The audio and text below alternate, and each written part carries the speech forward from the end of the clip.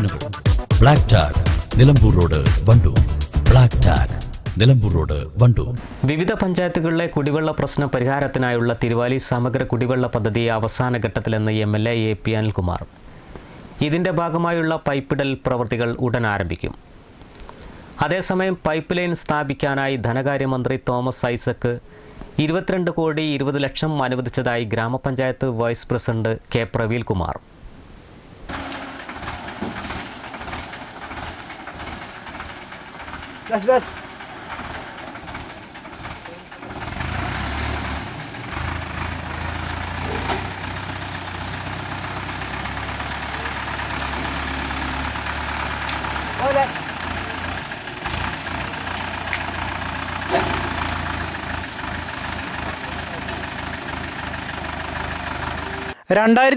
CK Jayadev പ്രസിഡന്റായിരുന്ന കാലത്താണ് കേന്ദ്ര സംസ്ഥാന ഫണ്ടുകൾ വിനിയോഗിച്ച് തിരുവാലി വണ്ടൂർ തൃക്കലങ്കോട് ഗ്രാമപഞ്ചായത്തുകളെ ലക്ഷ്യമിട്ട് ബൃഹത് പദ്ധതിക്ക് തുടക്കം കുറിക്കുന്നത്.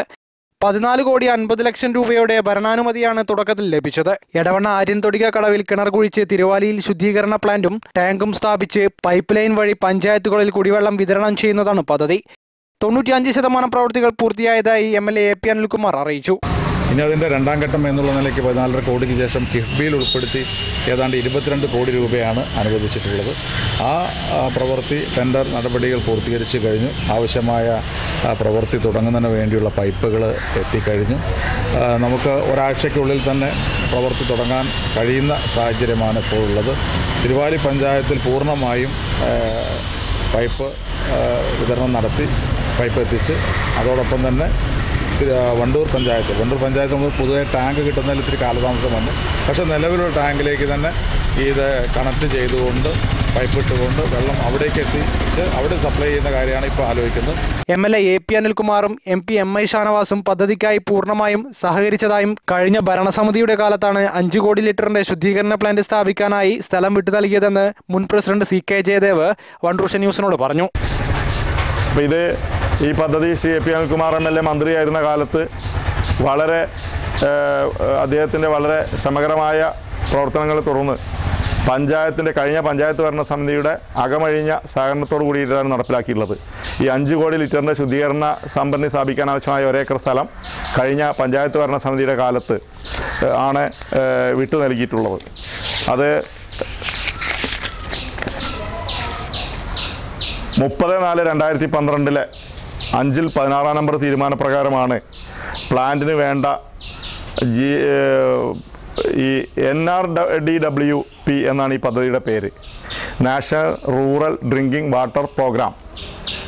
NRDWP എന്ന പദ്ധതിയിൽ പട്ടികജാതി കോളനികൾ കൂടി കൂടുതലായിട്ട് ഉൾപ്പെട്ട സ്ഥലത്തിന് ആണ് കേന്ദ്ര ഗവൺമെൻറ്റിൻ്റെ സഹായത്തോടു കൂടി ഈ പദ്ധതിക്ക് കേന്ദ്രത്തിൻ്റെ കൂടെ സഹായധനം ലഭ്യമാകുക.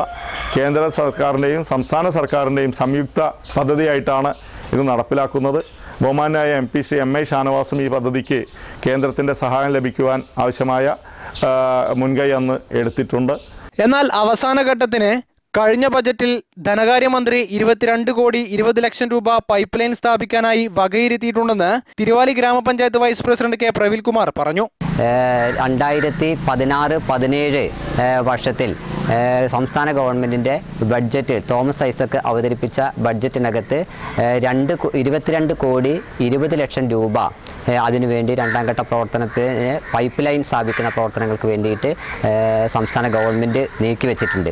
ഇതിൻ്റെ ഒന്നാം ഘട്ട പ്രവർത്തനങ്ങൾ അല്പ വർക്കുകൾ പൂർത്തീകരിച്ച് കഴിഞ്ഞിട്ടുണ്ട്. അതിന് 14.5 കോടി കേന്ദ്ര ഗവൺമെൻറ്റും സംസ്ഥാന ഗവൺമെൻറ്റും കൂടെ സംയുക്തമായിട്ട് അതിൻ്റെ ആദ്യഘട്ട പ്രവർത്തനങ്ങൾക്ക് വേണ്ടി ഫണ്ട് നീക്കിവെച്ചിരുന്നു. സർവേ പ്രവർത്തനങ്ങൾ പൂർത്തീകരിച്ചു. എടവണ്ണ പഞ്ചായത്തിലെ ആര്യൻതൊടികയിൽ അതിൻ്റെ കിണറിൻ്റെ പണി പൂർത്തീകരിച്ചു. അതുപോലെ തന്നെ തങ്കായ മണ്ണുപറമ്പ് പ്രദേശത്തെ ശുദ്ധീകരണശാലയുടെ പണി 90% പൂർത്തീകരിച്ചു കഴിഞ്ഞു. തിരുവാലി മുണ്ടമലയിൽ കിണറിൻ്റെ ടാങ്കിൻ്റെ പ്രവൃത്തി പൂർത്തീകരിച്ച് കഴിഞ്ഞിട്ടുണ്ട്. അപ്പോൾ ഇത്രയും കാര്യങ്ങളാണ് ഇതിൻ്റെ ആദ്യഘട്ട പ്രവർത്തനങ്ങളിലൂടെയും പിന്നെ പൈപ്പ് ലൈൻ സ്ഥാപിക്കുന്ന രണ്ടാം ഘട്ട പ്രവർത്തനങ്ങൾ ഇപ്പോൾ നടക്കുകയാണ്. തിരുവാലി ഗ്രാമപഞ്ചായത്തിലെ കുടിവെള്ള പ്രശ്നത്തിന് ഒരു വലിയ ശമനമുണ്ടാകും എന്നുള്ളത് തന്നെയാണ് പഞ്ചായത്ത് ഭരണസമിതി പ്രതീക്ഷിക്കുന്നത്. wandoor news Thiruvali.